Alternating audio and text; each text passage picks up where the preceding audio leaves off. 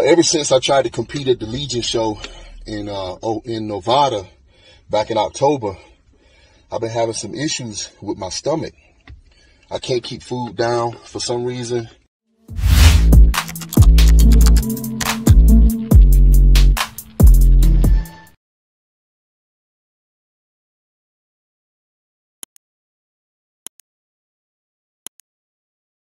Hey, what's up, y'all? Y'all know my slogan.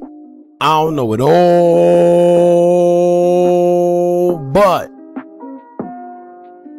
I know what I've been through. Now, before we get into this video, please make sure you head on down to Instagram and follow us on our official Instagram page at hookah_anonymous_.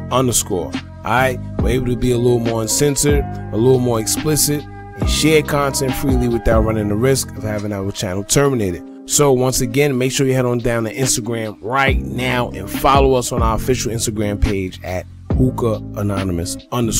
Alright, now let's get into what you guys came here to see. Now, this story was brought to my attention, and I think it was more important to shine light on it, because this man was a very successful, achieving, very caring of others, and well respected when it came to the bodybuilding industry. It's unfortunate that his life came to a sudden halt, at such short notice, and the mystery and the mystique that surrounds his death is definitely worth talking about. So I figured we'd talk about it.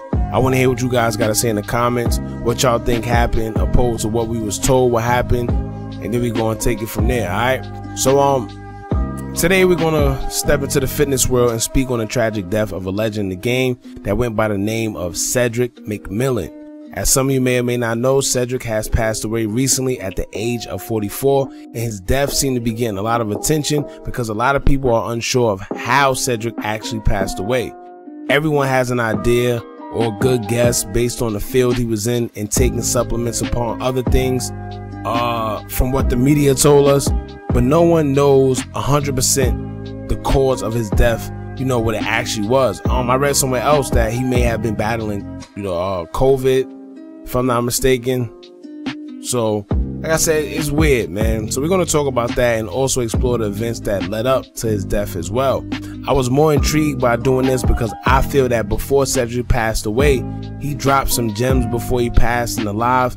For anybody coming up in the fitness world that plan to reach his level, just know that health should be a huge priority, as well as knowing when to stop while you're ahead and your body is giving you those signs.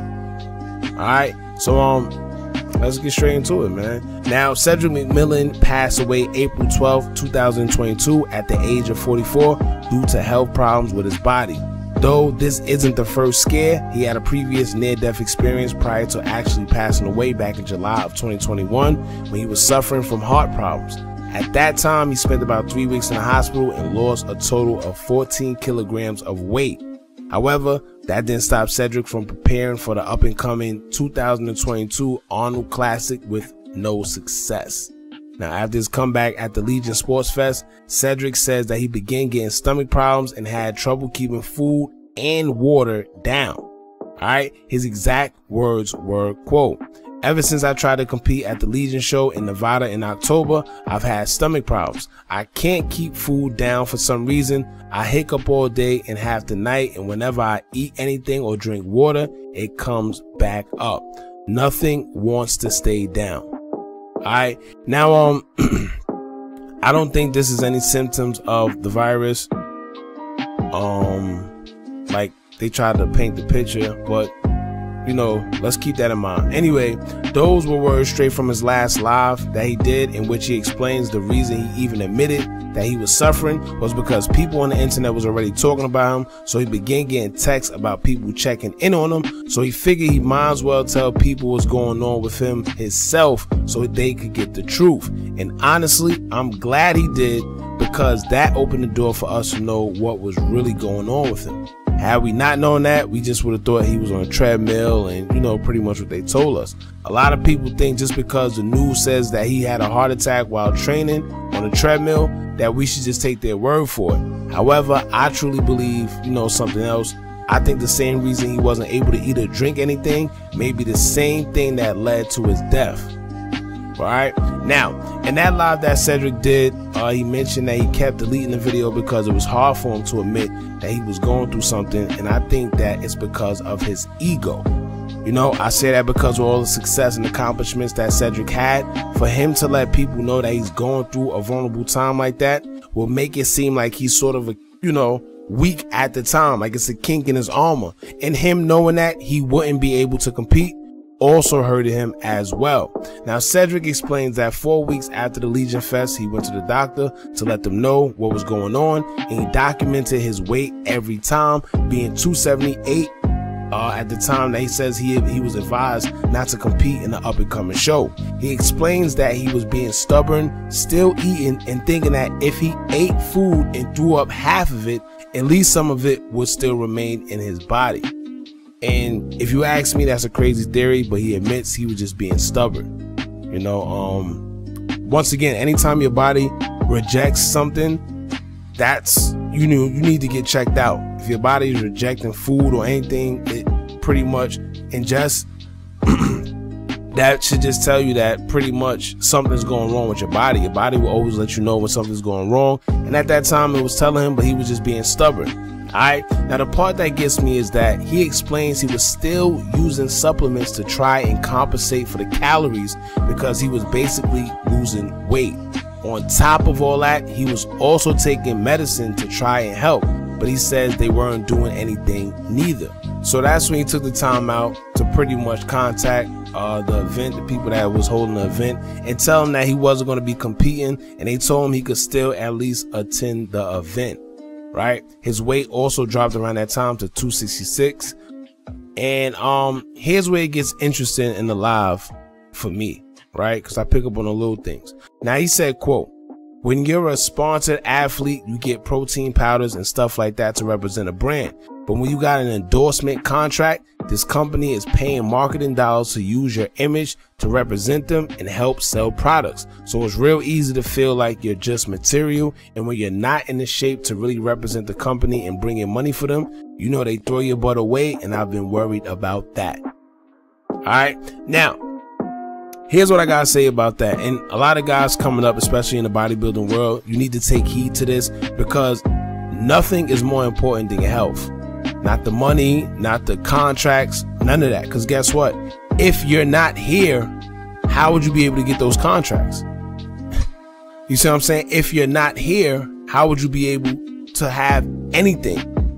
That's the part that kind of blew me away about it.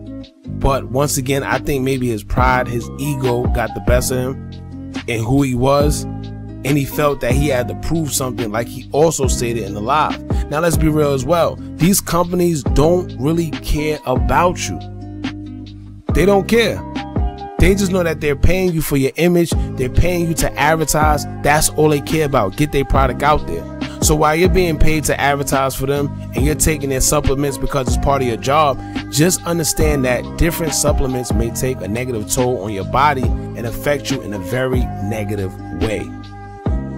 Right? And these supplements and or steroids, I personally don't trust them, but I don't judge anybody that take them. So if you're going to take them, make sure you know what you're putting into your body before you just go taking something because you want or need the money. You see what I'm saying? If you're not here to take any of the supplements or the money, then what does any of that matter? Cedric explained that he was sponsored by brands, and even though his body wasn't feeling good, he had to hold up his end of the bargain, or else he felt that he wouldn't get paid. You know, he felt like he said, they'll throw him away. But is it really worth it? Is the money really worth your life? Because now look, all right, now I feel personally that his stubbornness got him in a bad situation where he could have prevented it ahead of time if he just would have took a break and relaxed for a little while. And once again, if your body is pretty much telling you that, you know, it's not taking the food, it's not taking the liquid, especially water that you're putting in your body, that should be a strong enough sign for you to go seek help. Stop what you're doing and go seek help. You know, then he mentions that he knew people was going to talk on the internet and he wonders how friends and family would have perceived him. But who cares? And this is where the pride and the ego part comes in. See, that's the pride in us, caring about what others think and want to press our peers. But why? You know, he said that he feel he had something to prove. Why? He won a bunch of awards and was very well established in the fitness game. So what more did he need to prove? You know, in the live, he also says that, you know, he was kind of contemplating with himself back and forth whether him being sick, is that a sign for him to retire or stop, or is this where it stops? Yeah, this is exactly where it is to stop. But I also blame the people around him as well. They had to be in his ear to tell him, yo, you have to stop. We're not going to treat you no different. We're not going to look at you no different. You have to go seek help. And maybe that would have put him in the right direction. You know, maybe that would have helped ahead of time before it was too late.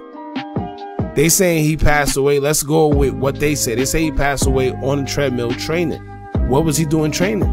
Had he not been training and took a break, he wouldn't be in that situation. All right, so Cedric also explains that after the Legion Sports Fest in Vegas, like I pointed out earlier, he began having stomach problems, and everything he tried to eat, even water, came back up. His body rejected it. Now, I'm not throwing no claims out there, right? But inquiring minds such as myself find it rather suspect that after that show, he began experiencing these symptoms and nobody seemed to know what it is. Nobody seemed to care. Nobody was focused on that a little bit more. Why isn't nobody investigating that? Whether it was the food or maybe he had a drink, whatever it was, something. But something needs to be investigated if he clearly states where he felt the change came from, where it started at. And you know, legendary Cali Muscle, he's even been stated that bodybuilding needs to be stopped, and I personally agree. Too many young men are dying at very young ages, and I believe it's because our bodies weren't made to go through the intense training and supplements that they put in their bodies to go to these competitions. It's not healthy. And these guys know that and still participate. The league know it and still allow it. You know what I'm saying? And you know that like I said, it's to each his own. Some people may agree, some people may not. At the end of the day, you know, the statistics don't lie. You know, Cedric was, you know, fortunate enough to see the age of 44, but there's kids dying as young as 23, 24, you know, in their 20s, all from bodybuilding, you know, and all that stuff. You know, so that's pretty much it, man. Once again, though, y'all, please let this be a lesson to everyone out there thinking about joining the bodybuilding game. If you're experiencing anything wrong with your body at first hand, take it very, very serious. Get checked. Whatever the doctor advised you to do, evaluate it yourself and take heed however you wish to do so.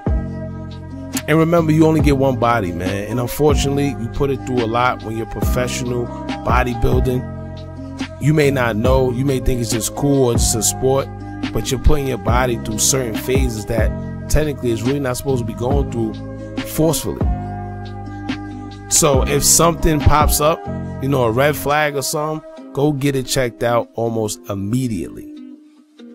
All right. So rest in peace to your boy Cedric McMillan, man. He definitely was a pivotal figure in the bodybuilding game, and he will truly be missed. My condolences go out to his family and his fans. Y'all let me know how y'all feel in the comments. All right.